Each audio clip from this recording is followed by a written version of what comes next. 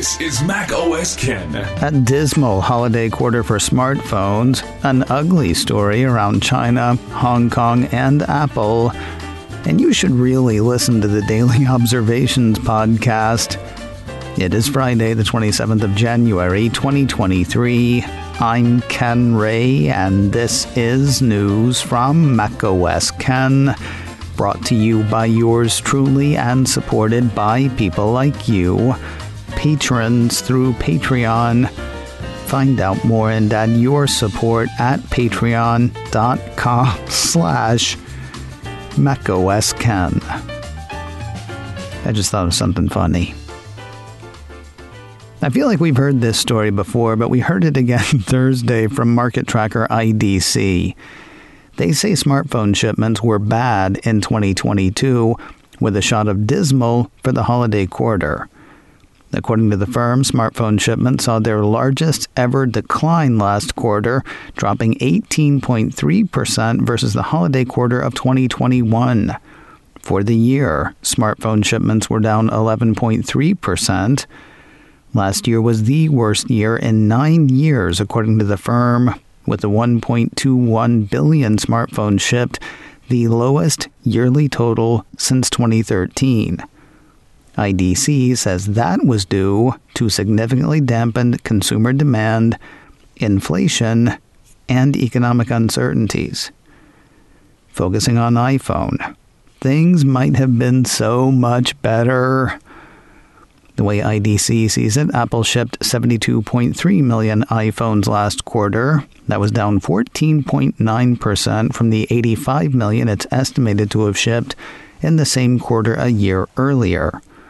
While IDC says smartphones were down due to dampened consumer demand, inflation, and economic uncertainties, we know that Apple had serious trouble getting enough iPhones to meet demand, thanks to COVID lockdowns at Foxconn's primary production plant for the iPhone 14 Pro and iPhone 14 Pro Max.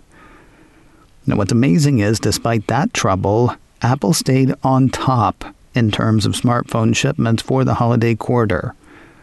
In fact, Apple grew market share, grabbing a whole percentage point. One can't help wondering what kind of quarter iPhone would have had iPhone City not suffered the issues it did. While second place Samsung and fourth place Oppo also grew their market shares, neither managed as much as the 1 percentage point Apple picked up.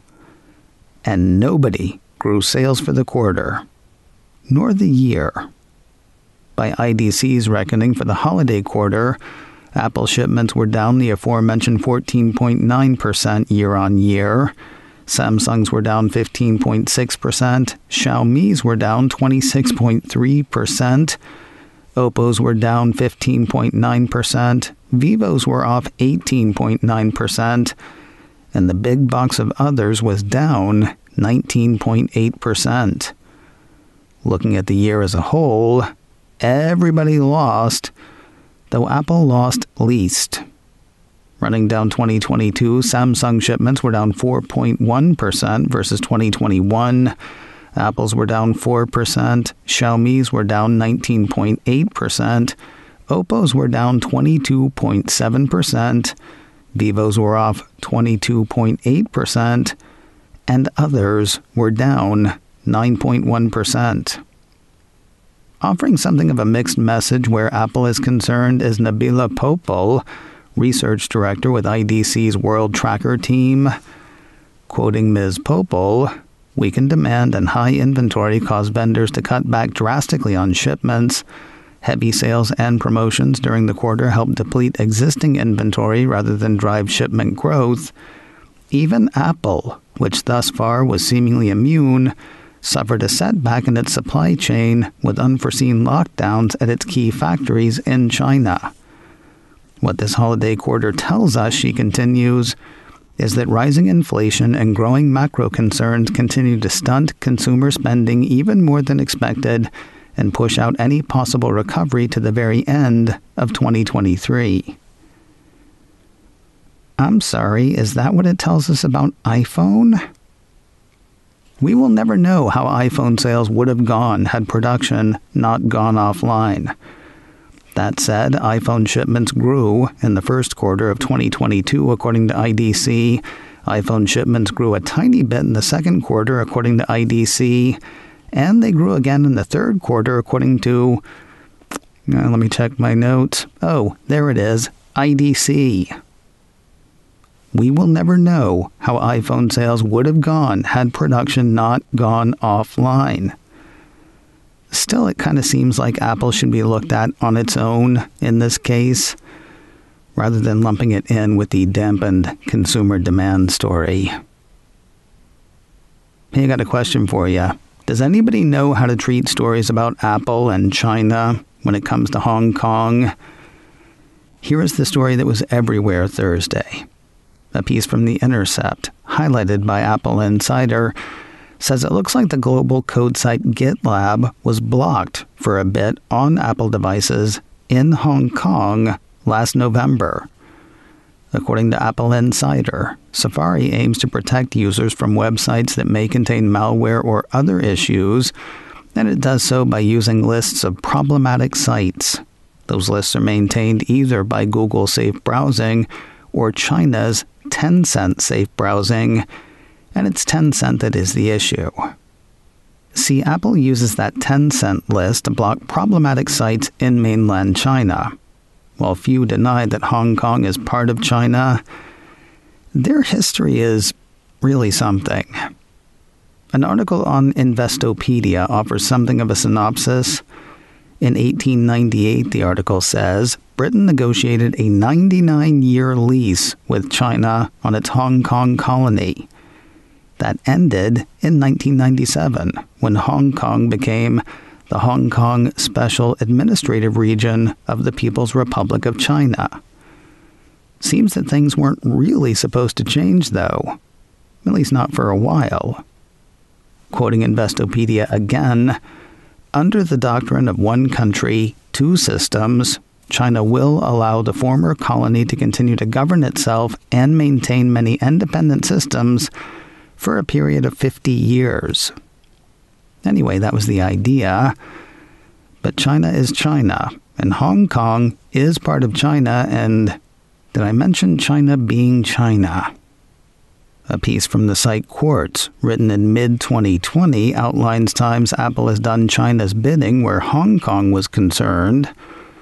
Quoting that piece, Apple has long had to walk a tightrope between its commitment to user rights and placating China, on which it is heavily dependent as both a market and a manufacturer. It regularly censors apps on its Chinese App Store at the request of Beijing, including dozens of VPNs in 2017 and the Quartz app in 2019. It also removed the Taiwan flag emoji from its keyboard for users in Hong Kong and Macau. While that is not an all-inclusive list, it does give you an idea of Apple's dealings where the mainland and the former colony are concerned. And it brings us back to the Hong Kong GitLab story. Why was GitLab on the Tencent list of problematic sites? No one can say. How does being on that list mean the site was blocked in Hong Kong? No one will say. An Apple spokesperson directed The Intercept to Tencent. Tencent declined to comment. However, the piece from Apple Insider says, at some point after the 24th of November 2022, Apple's Safari privacy notice was updated to say that the Tencent list would be used for devices in Hong Kong too. The same Apple spokesperson wouldn't comment on when or why that happened. Every few months we hear a new story of something Apple is doing in, with, or at the behest of China that lands somewhere between somewhat troubling and ghastly. And then you remember what Apple has said, that it follows the law of the land and any land with which it does business, or words to that effect. I kind of need a shower now. I gotta say, after that, the rest of today's stories seem frivolous, so I think that's gonna do it for today. I do have something decidedly more fun for you to check out, though. Today on the Mac Observer's Daily Observations podcast, friend of the show Charlotte Henry of The Addition at theaddition.substack.com joins me to talk about streaming media. Is TV broken? Does she like binge TV or weekly viewing? Is Apple TV Plus worth it? Hits, misses, and TV talk from both sides of the Atlantic. If you haven't tried the Daily Observations in a while, by the way, or maybe you've never ever tried it ever, I would really love it if you would. Monday through Friday, it's 20-something minutes of other people and me talking tech news. Please, if you would, check it out. The Daily Observations podcast from the Mac Observer, online at macobserver.com or wherever you get podcasts. To everybody who sent me congratulatory messages on the 17th anniversary of this show yesterday, I think I hearted all of them. I replied to a few. If I missed you, though, thank you very much. We're on to year 18. macOS Ken, brought to you by me and supported by people like you, patrons through Patreon. Find out more and add your support at patreon.com/macOSKen. Advertising handled by Backbeat Media, online at backbeatmedia.com. You can reach me a couple of ways. Info at macosken.com or call 716-780-4080. Until next time, that is news from macOS Ken. I'm Ken Ray.